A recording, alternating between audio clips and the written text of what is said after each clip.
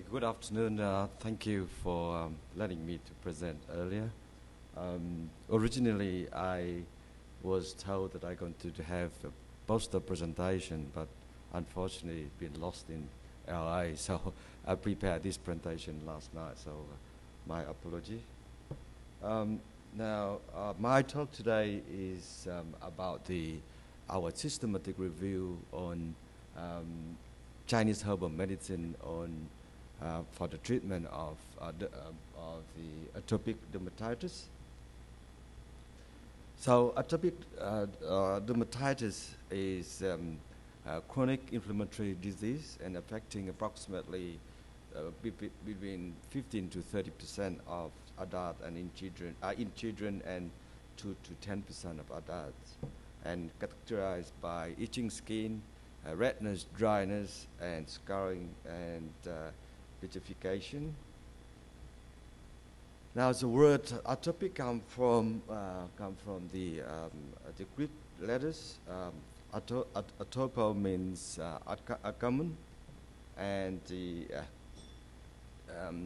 derma means skin, and you know that dermatitis means inflammation, and nowadays we call eczema. And to break apart it. Now, the main symptoms of the atopic eczema is itch, the itchiness and rashes, which leading to the redness after scratching, and skin causing skin damage, and involved in skin crease, and also dry skin, and ultimately lichenification. Now, this, as I said before, this affect mainly in children, not so much in adults, and as the prevalence in over the world, it's the highest applies in Oceania, that very high, up to about 30%. Now, atopic dermatitis is affect in our life, the disfiguration, which leading into affect the psychological problems, affect the social life and the daily activities, and also because of itchy, the eczema usually symptoms more manifest during the night, so leading to sleep disturbance and increase the risk of secondary infection as well, and of course because the problems in the family that create great impact on the family members, especially parents, and also the financial burden to the family. As economic impact, that it's has been estimated in 2011 that it costs in UK 465 million pounds, and here in US it's between 360 million to 3.8 billion dollars as a direct cost, and in Australia, because Australia it's more population, than we estimate on per person spending between 330 to $1,255 per year. So as the pathogenesis is many factors contribute to the atopic dermatitis or the atopic eczema. One of the factors is the genetic factors, and leading to damage to skin barrier defects and deterioration of immune system. Now, current management that we mainly identify and to remove all the allergens or the trigger factors, and maintain the skin moist, and also we use the pharmacotherapy. Unfortunately, the pharmacotherapy is it manages the skin very well, but can lead usually often associated with some drug adverse events or drug intolerance, and therefore the patient seeking the alternative management of their symptoms, and one of that is the Chinese medicine, Chinese herbal medicine. Now, in Chinese medicine, we look at from Chinese medicine perspective, we look at the eczema differently, and what we call because the Chinese medicine theory talk about the deficiencies and excess. In the case of the congenital deficiency usually more like we call like a gene in Western medicine, and spleen deficiency in here means doesn't mean the spleen actual spleen organ in the body, but it's more like that dedicated to digestive system. Now, the congenital deficiency can show in the spleen deficiency, and also the deficiency of congenital. Also, that means that the weakness of the body, which open to access to the acceptability of external pathogenic factors. I just want to make a note that in Chinese medicine, we don't call virus, we don't call bacteria. Everything we call pathogenic factors, and there is 8 factors in Chinese medicine. And because invasion from the external pathogenic factors leading to the pathogen lodged in the skin. Also, as some speakers spoke before about the food allergy in Chinese medicine, and he also mentioned about the accumulation over the time, that in Chinese medicine what we call improper diet. That means that irregular eating wrong food, for example, eating a lot of greasy food. In Chinese medicine we call heating food, like deep fried food, like fish and chips and sort of things. And that also can lead into the spleen deficiency, and also generate a lot of dampness. I'm sure that you heard a few terms for a few speakers before, the damp and dampness, which causing the skin inflammation. And also in Chinese medicine, also taking the factor of the stress, of the emotional disturbance or the stress, and all generate by the wind. Wind and heat. Wind means, in Chinese medicine, wind means that the itchiness, and the heat, it's causing the skin inflammation.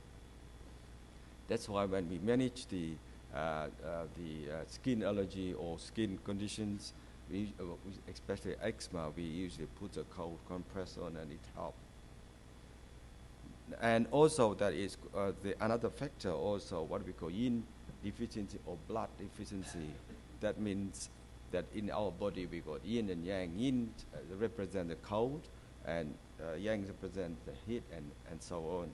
So in this case, if the yin deficiency and blood deficiency also can cause the dryness and leading to the itchiness.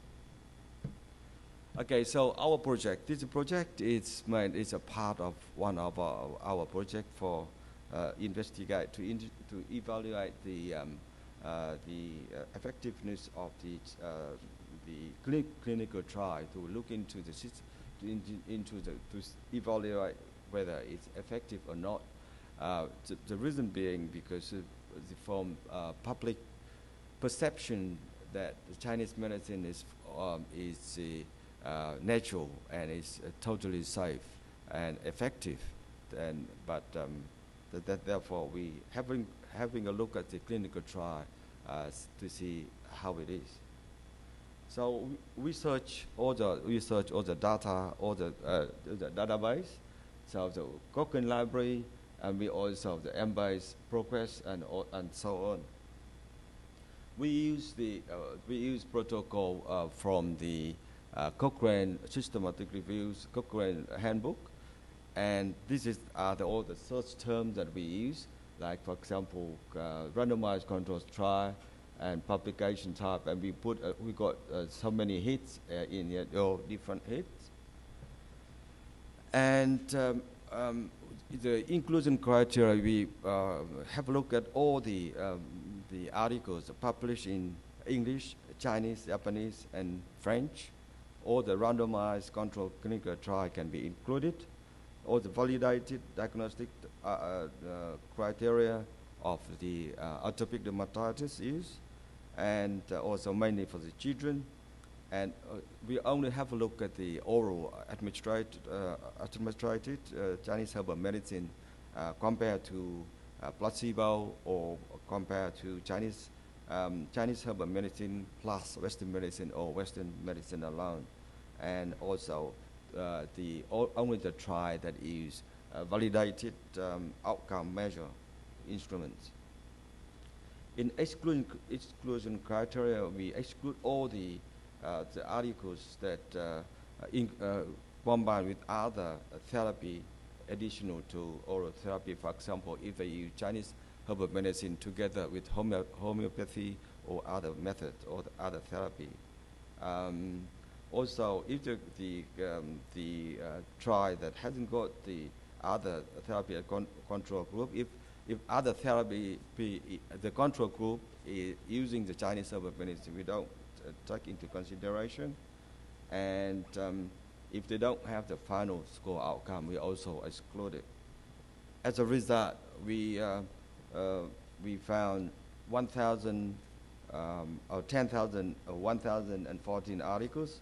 After checking the double duplicate, we exclude 829 out, and we end up with 281 trial, but then we have to scan again and assess against the exclusion and inclusion criteria, and we end up with only 7 articles that fit into our inclusion criteria for the qualitative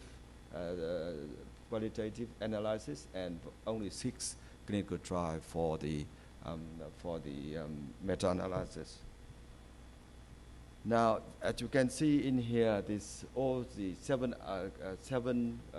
trials that we use, and therefore there is out of that is 3 to try out of the same medicine, which is the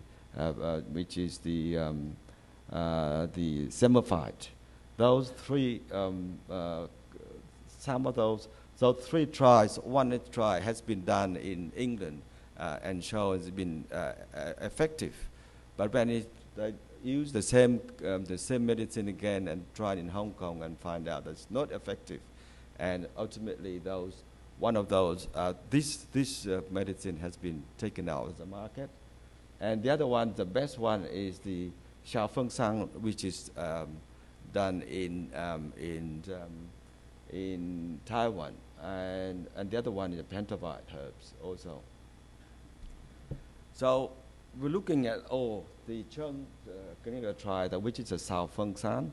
Xiao Feng San, that means that clear the wind, and the only the trial that got all the low risk of the bias when we do the risk of bias analysis, and every trial they got high risk in some domain, and only the one clinical trial that have a low risk of all domain.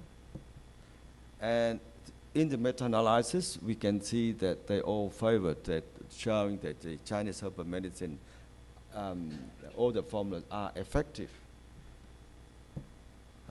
As a safety concern, that is some clinical trial report adverse events that one reported. However, there is no significant difference between the control and the treatment group. So in the meta-analysis showing that there is only 2. So all the analysis in favor of Chinese medicine, and is in 2 studies, and is no longer produced, which is a semaphite, that I said before. The same intervention was used in Fung study and did not yield the same positive result. That also I'm talking about the semaphite. As far as the risk of bias, only 1 study has a low risk of the Cheng study, as I said before, about the Xiao Feng Sang, which conducted in Taiwan. And all the other 6 studies has unclear or high-risk bias, making overall quality of the studies quite poor. So the Xiao Feng Shan study had low risk bias, but the obtained a significant improvement for the disease. But unfortunately, this formula hit very high dose and much higher high dose than recommended. So, in conclusion, that the oral administered Chinese herbal medicine seems have a potential in the management of atopic eczema and very well tolerated. However, the data need to interpret very cautiously and need more clinical trial to conduct. And this paper has been published in JIID, and I received many comments and inquiring about this one. And thank you very much. Excited to hear about the herbs that treated the AD in Australia, right? So my question, in your opinion, when you treat the patients in Australia, compare with the external application, which is better? I mean, oral method or the external application method, which is better for? No, we haven't done the study. Actually, we're doing study, systematic review on the external application right now, but we didn't do the review on comparing the external and oral administered. But I'm sure that in Chinese medicine we always use in combinations. Yeah, my clinical experience shows that external is pretty good and very fast. So I think combined would be better. I agree with you because external always a bit faster, but for long-term effect, I always consider the oral medication. But of course, if in combination would be much better because quicker healing and also maintain for a long time. Of course, that we don't forget the dietary monitoring during the treatment. Thank And you. after, of course. Thank you.